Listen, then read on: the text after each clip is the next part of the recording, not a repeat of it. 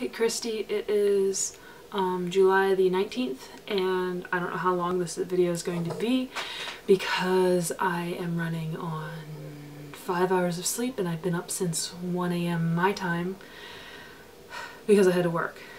I did another weigh day and we went back out to Hereford to a different dairy and had to take samples from 2,528 cows, and it took 11 hours to do that. And then driving back and forth, and it is somewhere between an hour and a half and 2 hours away, which means my whole day was longer than 1 day of band camp, and I was on my feet for most of it. So I am absolutely exhausted. Unfortunately, I did not have control of the radio on the way there and back, and they put on Jesus music. And while I don't mind Christian music, like Christian rock, stuff like that, I like AFI, Skillet, Relient K, like I don't mind Christian music. It was like worship music, and so a song comes on and you're like, oh, that's really pretty, or you're like, oh, that guitar is awesome, and then they start singing and it's like, oh, those are good lyrics, and then the chorus comes in, it's like, Jesus, we love you, you are awesome, and I'm like, yeah, and you killed it, because that's a bit much for me.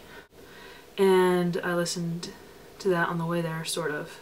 It was on very loudly, and I was trying to sleep because it was still dark out, but whatever. And then on the way back, I plugged in my headphones and hit shuffle. And does it make me a bad person if I only had one headphone in and my iPod is playing CeeLo Green's F.U., and in the other ear I'm hearing radio Jesus music? Well, when we get to the dairy, most of the dairy workers are Mexican, so they speak Spanish all the time.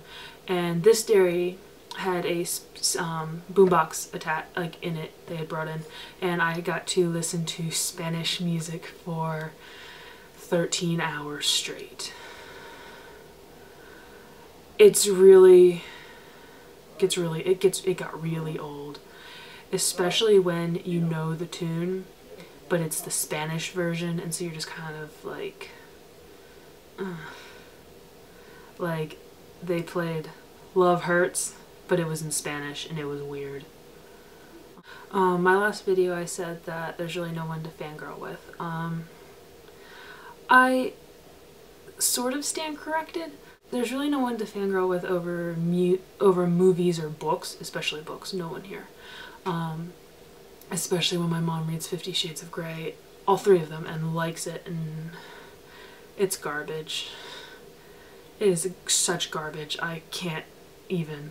A couple folks I work with, because we just play Pandora all day, and it's pretty cool because a lot of the music ends up being like throwback stuff from the 90s and our childhood, and it's great. And if a song comes on, we're like, oh, have you seen the music video to this, or did you know that? And we go back and forth. One lady I worked with knows, I think his name's Casey Donahue. He's a country singer or something. But she went to high school with, I think she said, the bass player, and so she gets to like drive them around and stuff. And so she definitely fangirls about that. And it's really interesting to hear all her crazy stories about driving them around. Yeah, I think I'm gonna go to bed now, even though it's only like 9 here. I'm going to say goodnight, and I will see you tomorrow.